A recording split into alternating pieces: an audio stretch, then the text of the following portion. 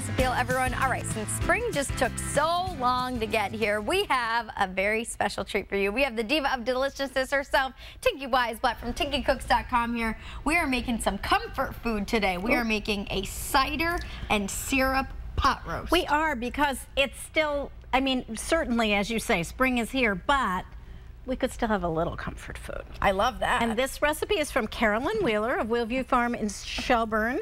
And I should have gone and bought her meat, but I didn't get there. So I bought it from my local general store, which has great meat. There you go. So you basically you go to your butcher and say that you want a 3 to 4 pound pot roast. And I think this is chuck, which is a nice lean cut, so we don't have to feel too guilty eating it. That is perfect. And this is totally the easiest recipe in the world. So I love that. Yeah, isn't that nice? So well, that's the thing. I think a lot of people think that you have to have all of these crazy ingredients to make a meat or something really tasteful, but you really don't. No, and you don't have to actually. There's very little cooking on your part involved because I'm using my slow cooker. Perfect. Okay, I'm going to let you mix. Okay. Okay, so we start with our cider syrup, which you have to look for a little bit, but it is a, it's also called boiled cider. It's basically cider boiled down and down and down until it's this nice sweet syrup. Okay. I'm gonna put this over here so everybody can see it. Oh, please. And then some ketchup. I know, and I'm using really, well, you'll see. Here's some ketchup. And in a little while, you're gonna whisk all this. I shall. I am ready for my duties. Dry mustard, which I have a large container of, and quite a bit of that.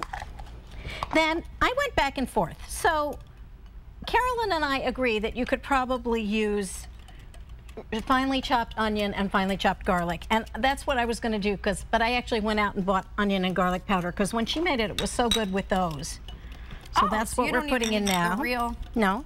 You just need the a dash. The recipe says a dash of nutmeg. I'm interpreting a dash very liberally, so that's like half a teaspoon.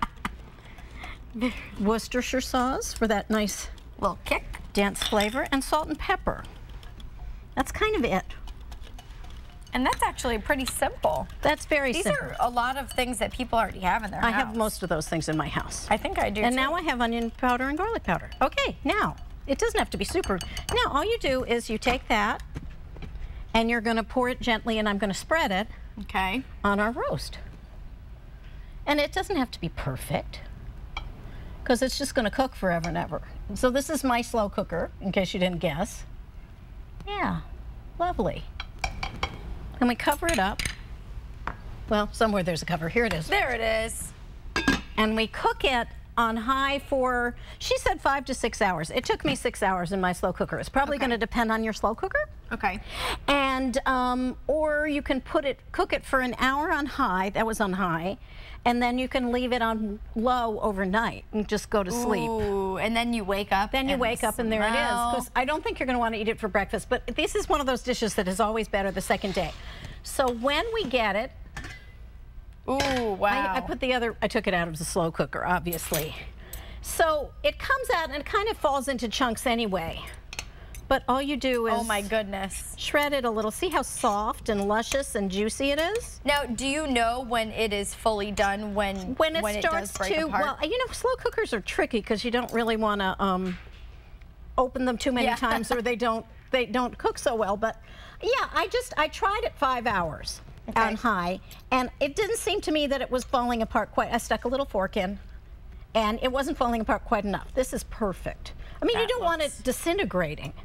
No. But you want beautiful little pieces and sauce. And I'm just going to grab a bowl and put some in.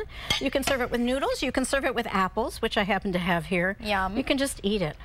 Now, Tinky, coming up later in the show, all dinners must have a good dessert. What are we making? We're making my grandmother's chocolate cake because today was her birthday. Oh, that is so sweet. Tinky, this looks amazing. I cannot wait to dive into this. We will have this delicious recipe for you right on our website on mymassappeal.com. Exactly.